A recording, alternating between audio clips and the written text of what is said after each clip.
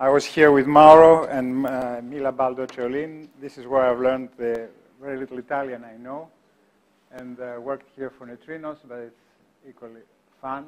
So my idea is to present to you what happened recently. We presented the roadmap from APPEC and try to put a little bit more science in the way that we will present it, but not too much, because, of course, we don't have enough time. In the first and second, I would not concentrate on the gravitational waves because we will be seeing it a lot, but mostly on the other part that you will not be hearing a lot. So this is essentially the program. And, no, sorry. So we are doing astroparticle physics and cosmology since many years, especially on the institutional side. And I always like, because there were times more difficult on that. We had to persuade our funding agencies that gravitational waves is not a risky thing, it's something that they should do. And there I was using always this philosophical statement by Hans Blumenberg that I like a lot, that says that an interdisciplinary enterprise must assume for some time a lesser precision than this claimed by canonical branches of learning. Among the particularities of these canonical branches of learning is the fact that they are comforted in their self-sufficiency by claiming always a larger precision than what is reasonable to expect. And anyway, they have obtained this precision by isolating and diminishing the size of the object under study without any theoretical counterpart.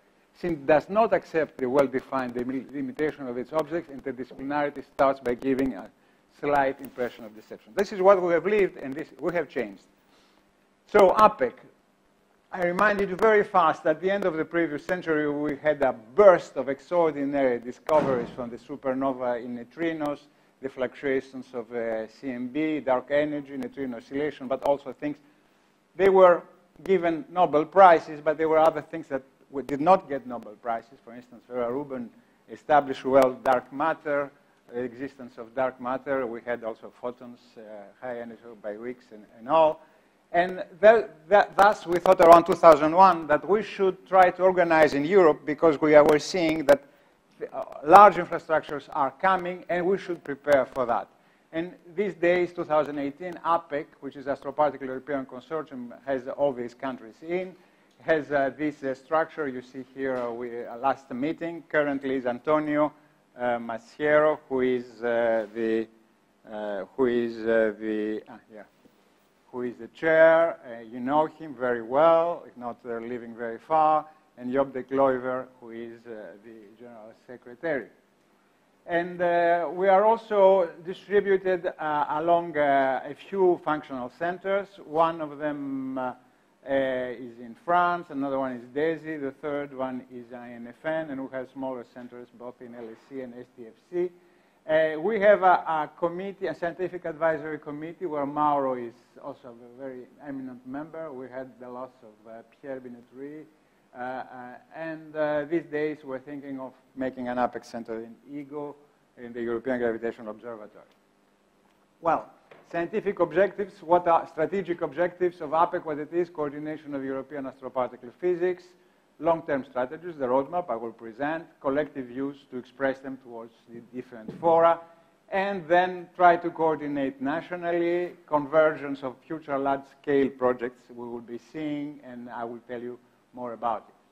A little bit, a few words about history. Around 2008, we made a scientific vision. We called it the Seven Magnificent. And the Seven Magnificent, actually in Nature, it was a two-page article. This is how they presented it. I have something from the field. The hidden message was there that we were trying to protect a fragile village from the, let's say, organized crime all around.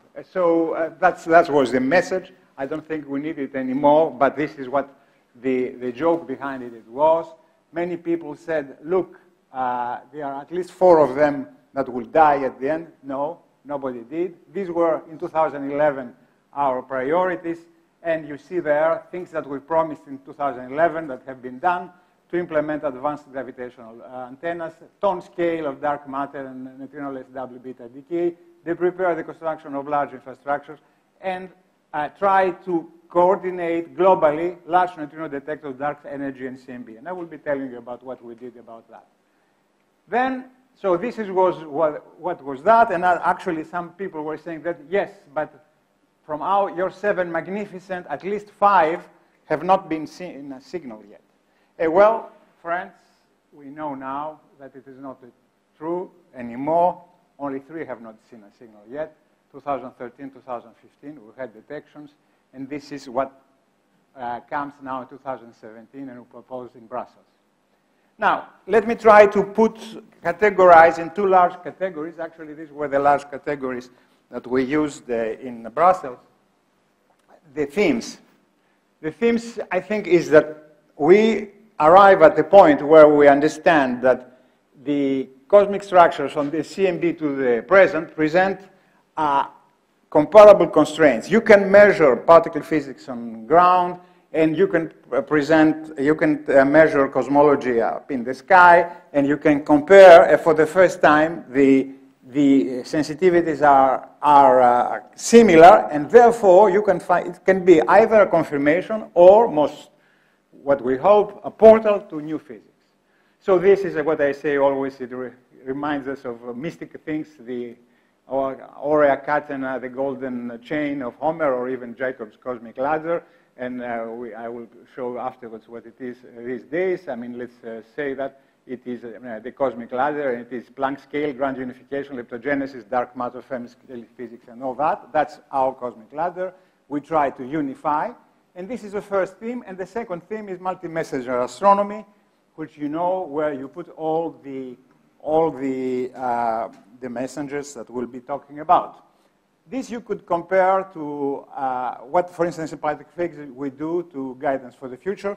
You either try theoretical inconsistency, that you need, for instance, supersymmetry in order to stabilize the Higgs mass, or you need experimental precision. Through the experimental precision, you get a prediction of what would be the top, the Higgs, etc., etc. I like to joke that astroparticle physics is like cosmic psychoanalysis, because it examines the dark and violent parts of the universe to get access to its youth. It is, well, it's a joke. Anyway, so doing the cosmic structures, let's start by this. You know, all of you, you know the famous pizza or camembert, depending on where you are, where you have, where you have a lot of numbers, which are dark matter. Dark energy is a big part of our universe. We know that. And normal matter is only a small part. And these are, all of these things are challenges for understanding of the universe. Actually, I found only yesterday a comparison in the web. You see reasons why I'm currently alive. And the dark part is coffee. And this is the biggest part of, the others, oxygen, etc. It's not important. Anyway, so this, again, it's a joke, but it's not only a joke.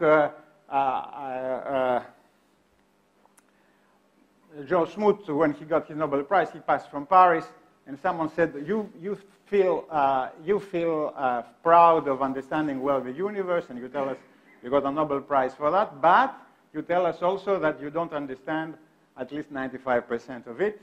And then he said that, well, it's like as we were in the previous century, at the time it was 20th century, we understand the laws of the gases, but we don't understand yet the microphysics. And this was a comment made by an economist, and he said, actually, the economist is like you understand macroeconomics, but you don't understand microeconomics. And then afterwards, it was 2006, we understood they did not understand microeconomics either. Anyway, cosmology. So cosmology is the link between the near and far universe, and you study it either by large surveys close by, well-defined program, Euclid, LSST, and DESI, and trying to assess inflation through efforts we did that unfortunately in Europe did not yet fare very well. We had ESA mission we tried and did not get passed through the first stages, and we had also a coordination of CMB on Earth, organized, this mostly organized by APPEC, but again this was not accepted by the European Union. And what happens in between is, of course, that you know that neutrinos and dark matter are circulating everywhere, and this gives a link. For the first time, the whole thing can be unified, what I was telling about how the sensitivities are comparable and how these sensitivities make us confident that we'll detect something. So, for instance, you know that, of course, the Big Bang, in the Big Bang, inflation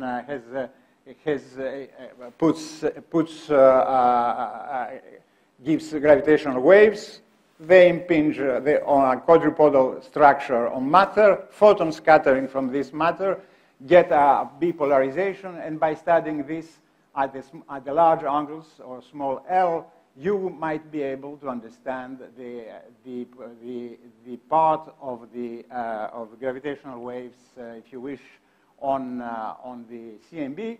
And then you also get other stuff, which is essentially the lensing of other polarizations, like E. And this, when you say lensing, you mean mass.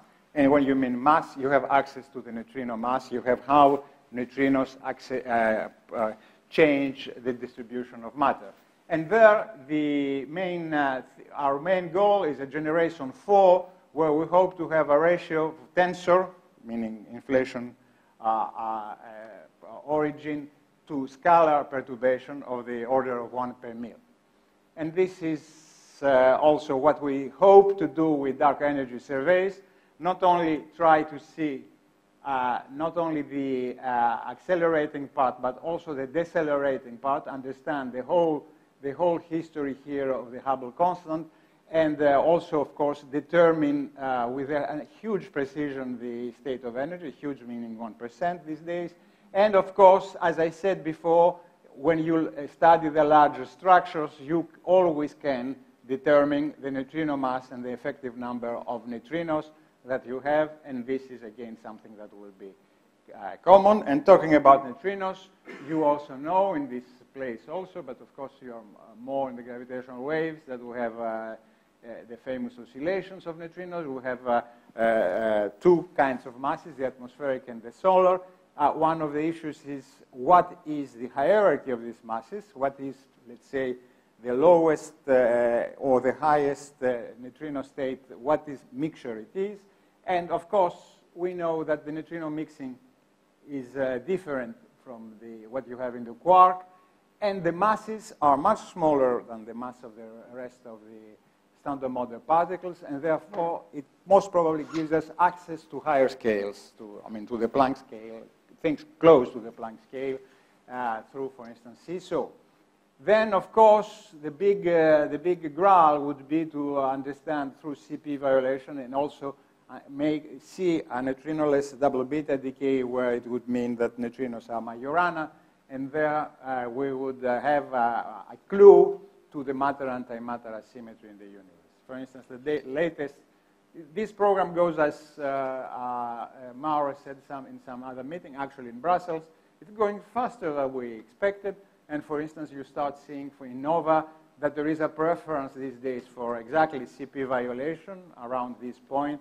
And unfortunately, for the people that are studying neutrinoless double beta decay, the normal hierarchy seems to be preferred, but a few sigma, not too much. So these are the neutrinos, very shortly. We have huge sources in the cosmos. You have them here from the CMB to very high energy cosmic neutrinos, and we, of course, can produce them in reactors and accelerators. And there you have the programs that are concerned in the energies that are concerned in our roadmap, WSHO, Juno, Dune, and also kilometer cube net, the middle energy part, and the higher energy kilometer cube and ice cube, and then other things. So what do we hope there? What we hope there is that by, let's say, 6-7 years from now, we'll know to, let's say, I don't know, 3, 4, 5 sigma, the mass, the hierarchy, the mass hierarchy. A more difficult task is, of course, to try to measure directly the mass of the neutrinos through double beta decay, and this for two reasons. First of all, we have good access to, our current sensibility is somewhere here in the inverse hierarchy, as I said, and it will be very difficult to go to the normal hierarchy. And not only that, we have factors inside the calculation of the lifetime that are not very well known. It might be that we think that we have covered it, but we did not yet. Therefore, nevertheless, it's a very active domain, this domain, and we have a lot. I didn't manage to have the results, but many recent results are coming. Of course, they are always somewhere at the upper level here. Okay. Then, that's what I was saying. Here, you will measure the mass of the neutrino, the effective number of neutrinos in the generation 4 program at a huge precision, 16 milli-electron volts, and the error on the number of effective neutrinos, 2%. You know that the sum of the masses through the oscillation should be at least 58 milli-electron volts compared to 16. Therefore, you will be able to compare. By comparing, either you find the same thing or you don't. And if you don't, it's a portal to new thing, non-constant dark energy, non-parallel primordial perturbation spectrum. Why not these days with the primordial black holes, extraparticle or radiation species? And then there are even tensions, as in every good period, there are tensions between how you measure the number of galaxies, let's say, and the matter when you measure it close and when you measure it close to the, not far, that is close to the combination error. And these tensions here, the latest one, but you can have it in many, many ways, this one, these tensions might be showing something that we are looking already, something new. And I saw in yesterday or 2 days ago that even ET will give us measurements that will be comparable with this. So, not a competition between neutrino experiments and the cosmology, but, as I say, a portal to new physics. In order to be able to do that, we organized things that were very interesting, I think, and had a decisive impact.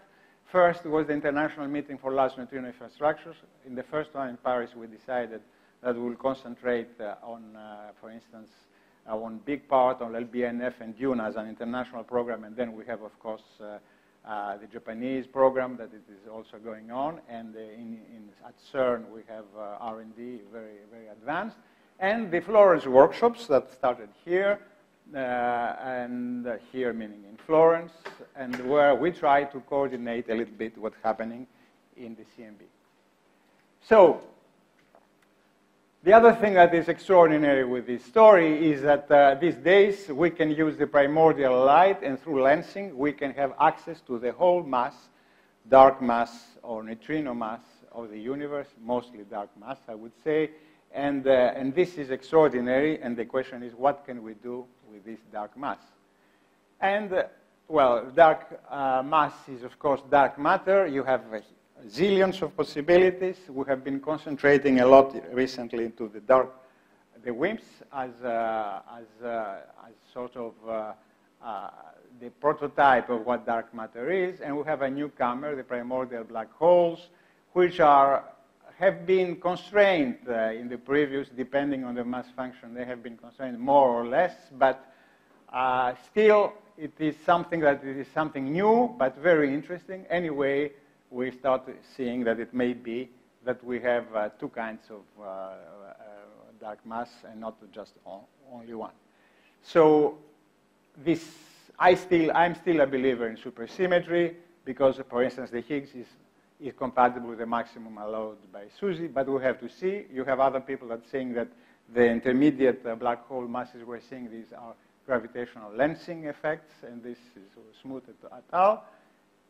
Dark matter, again, very alive, very alive. We had two extraordinary results recently.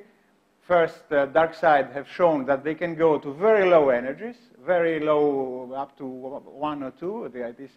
I mean, you had here possible signals, so they have orders of magnitude better. So they are, dark side means it's liquid argon, and liquid xenon, we are operating at 1 ton, and we'll have results very soon. So this needs for collaboration, large collaboration, worldwide, global. You never manage, for instance, to have one plot showing both liquid argon and liquid xenon together. Whoever does that forgets completely about the other. But anyway, our task, I think, in APPEC is, in the 2 or 3 years that come, to coordinate this effort, because it will not be many detectors. It will be at least 2 globally. One, let's say, in the US or in Asia, or 3, let's say, one in the US, one in Asia, one in Europe. And one of the also interesting things that happened lately is that the argon people at least are together, and I think also the xenon people are together. So we have to follow up this and try to see what will be the G3 multiton experiment where. In order to do that, of course, you need underground science, and you have a network of underground labs, and of course the biggest one here in Italy. We need European and global coordination towards multiton installation, and this is, if you wish, one of the main tasks of the next 3 years of the roadmap process. So, I said all this. The measure of the universe, if you wish, we have a good program for neutrino and dark energy. We still need to define what happens in the CMB and what happens in the multiton dark matter, the underground science. Underground science and CMB still need a better definition, if you want my reading of our roadmap. Then, of course, you have the multi-messenger things, which I will go very fast because I'm talking to people that even know it probably better than me. And, of course, we know that dark matter and energy do not suffice to understand the formation of structure. We need the violent effect. Oh, shit. And, of course, here there are links with everything, including, of course, nuclear physics. You will be hearing about it. These are quite stabilized. The program of multi-messenger universe on what concerns APPEC is really, screwed on the floor, in the sense that you have a program, and here the issues are not anymore what will be the global infrastructure, but how you organize this global infrastructure. What would be, for instance, for ET and for CTA, the institution that will be sort of coordinating this, data access, computing, I'm discussing a lot with Michele these days, all these things. And of course, and they have very similar program, also problems. So they, for instance, the question whether they would have in European version an ERIC, all these problems are there. And Auger, I mean, although it is an older infrastructure, it has a historical, because this is the first time where many countries paid only 10% of the infrastructure. There was no leading country, and nevertheless, they managed to make something work. So, of course, the beginning of dawn of multi-messenger era, I will not spend a single word on it. You know it better than me. But also, I would like to point out that these days, you see that even in the high-energy part, what you see in IceCube and in the high-energy part, in Auger and in Fermi, starts to being very coherent. And therefore, there too, which is a very high-energy part, we would start to see a multi-messenger program developing.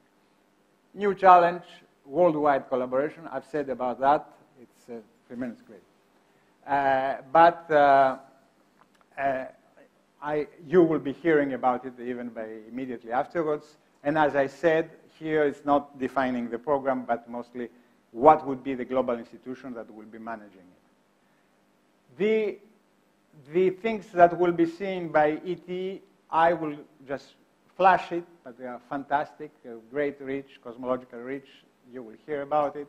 And in LISA, you will hear it by Antoine. Again, phase transitions, topological defects, Higgs supersymmetry, better coupling to particle physics and fundamental physics you could not have. So there is a certain complementarity between ground, space, radio, and even CMB measurements. And this is the role of, again, this is a very important first that happened in the gravitational wave community. It is the Gravitational Wave International Committee, which is preparing exactly the 3G detector development under Sheila Rowan. And only 2 days ago, and you have here the committee, you have there Michele, I'll probably, not probably, I will replace Federico in IGO, etc. and studying the science, coordination, community, and essentially the investigation of governance structures. It was accepted very, very with a lot of interest by GWAC, which is the agency supporting this. And you have here essentially recommendations that say, please, it is something that has to be helped, and I think it is well accepted by all agencies. Now, back to the strategy. This is the roadmap, and this is also this time, for the first time, we hope we did it resource aware, not a huge expectation, huge increase of our budget, but you know, a very, very mild decrease. But we need to have this increase anyway. And of course, I will not go through that. The whole roadmap, if you go through it, I urge you to read it. The recommendations about science, about organizational issues, about societal issues that you could have. And something it's very close to me, we're talking about Galileo. Let's talk about Tycho Brahe too. I like that in Oranienburg you have a famous frontispiece that says suspiciendo despiccio e despiciendo suspicio, meaning when I look up, in fact, I look down, and when I look down, in fact, I look up. Up and down, in this case, is universe and the Earth. And the Earth here, we see that there are many synergies with the geosciences, because geosphere is a direct object of study of the geosciences, but if for us is the target and detecting medium. We deployed detectors in large areas, hostile environments, sea, desert, underground, long series of data, extreme dating, data manipulation, and of course a lot of areas from seismology, neutrino imaging, deep ocean, etc. And so we will all be organizing a European workshop in summer 2018. I'm charged to do that. An example of that I like a lot, that comes from my previous lab, the APC, something that in early December came in Science, where they managed to detect the Tohoku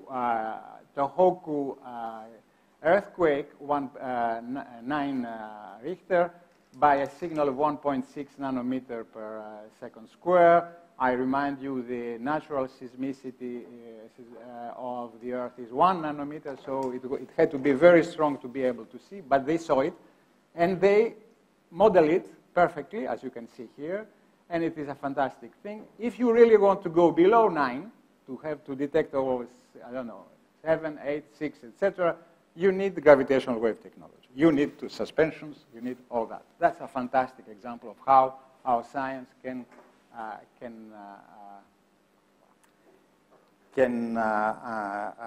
impact societal study. So, coming to my conclusions, these were, I think, the main messages I wanted to say. In a few years, astroparticle physics and global will pass from a vague domain of interdisciplinary, risky, small group, cowboy organized domain to a mainstream field with a coherent scientific program and links to many other domains, from particle physics and astrophysics to geoscience. There, I think our roadmap is coherent and it's resource aware. That is reasonable. It's not just dreaming. And now, the thing that I see the most urgent task, doesn't look exciting, but if we want to do all this fantastic physics, we have to do it. It is the task of organizing large European and global infrastructures to serve this program.